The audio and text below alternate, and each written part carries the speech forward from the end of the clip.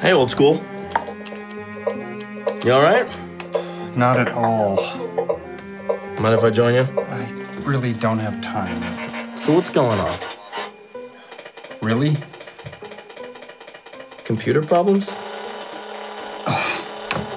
Oof. My life is so hard.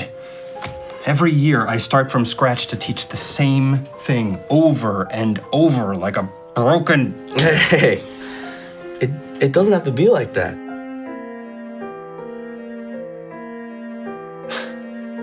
You are clearly not a teacher. What makes you say that? It's August and you're calm. Well, I wouldn't say I'm calm. I'm excited to see what my kids are thinking about. You have kids? That's nice. No, I mean students. How long have you been teaching? 10 years, but I'm new to the district. Sure you're not new to the planet? I'm sorry. That was rude. I'm just on edge, depressed, frustrated, burned out, bored, unfulfilled, and unconvinced. I mean, you? A teacher? Well, really I think of myself more as a learner. I'm way more interested in questions than answers. The singular focus in my classroom is thinking. Yeah, well, here we have a singular focus too. It's called testing. You want to teach kids how to take a test? Or would you rather teach them how their mind works?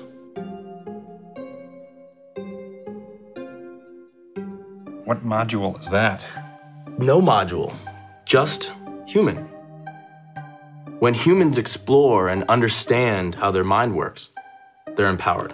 I can barely keep my students from drowning in their own drool half the time. I feel like the least powerful person in their lives. And I have to teach them stuff that they don't care about. You're acting like I have a choice. You do have a choice, and so do your students. A choice to either be strategically compliant or not, to game the system or fall through the cracks. I mean, think about it. What if being strategically compliant was the opposite of what students get rewarded for? What if we measured things like creativity, character, and compassion? Think about that. Are you going to grant me 3 wishes or something? There is no time to think. There's too much to do. There is nothing in these standards or the curricula about creativity or character or compassion, for that matter. If my students don't know the answers, they fail, and so do I. So if I think about anything, it's that. Call it strategic compliance or whatever you want. Let me just show you a lesson that I prepared for the first day of school. Looks curious. This is a meta map. This lesson happens to be about social movements, but you could make it about anything at all.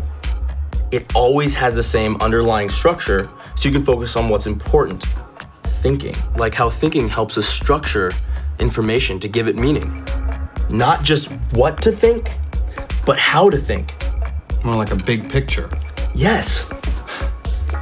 It's so human.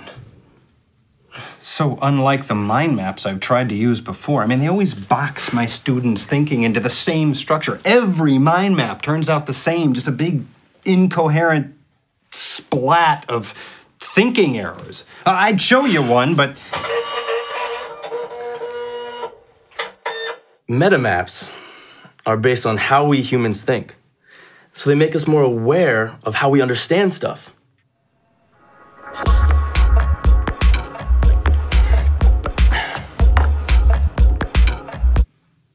Metamaps? Wait. What about memorizing? Memorizing facts? That doesn't build knowledge. That's just storing information, and it's only temporary. Having an awareness of how our own mind works, that's permanent.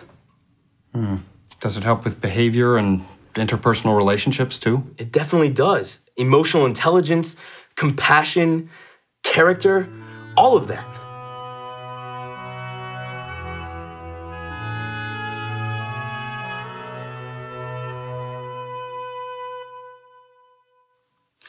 Wait, but how does it prepare our students for the real world? I mean, what about our economy? The ability to make distinctions, create strong relationships, to see problems from a different perspective and understand systems, all these things are crucial in all areas of life. No matter what future economy there is, when we get kids thinking about how their mind works, they can thrive in any situation. Are you a unicorn?